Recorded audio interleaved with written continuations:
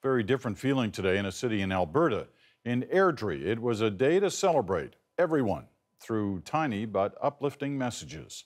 And as Carolyn Dunn tells us, the idea came from a student who chose to fight back against bullying.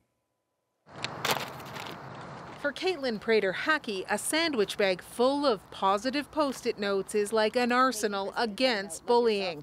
You're cute, you're beautiful, you look amazing today, I love you. One for every locker of every student at her high school. And it takes 2 seconds and it shows somebody that you really care. Caitlin's Positive Note campaign came from a very dark moment 10 days ago. Someone posted a message on her Facebook feed urging her to die. Caitlin's mother saw it first. I read the post and honestly I felt like throwing up. Caitlin didn't get even, she got positive, wallpapering school lockers with inspirational messages on Post-it notes. It was a hit with fellow students, but not so much her high school.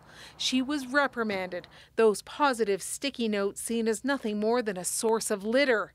Of course, that only sparked a movement in Airdrie, Positive Post-it Note Day. Even Airdrie City Council passed a resolution supporting it. Positive begets positive, so we were excited to support it. So is Jennifer Ferguson, who posted positive affirmations for all her bank colleagues. Really inspired by her story and what she did at her school in support of anti-bullying.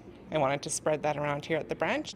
Financial advisor Christina Wienink is sparkling a little brighter today because of the positive Post-its she got. It's really neat to understand maybe your own personal impact on somebody else that you're not aware of. So are all the others whose positive Post-its are starting to make their way onto social media.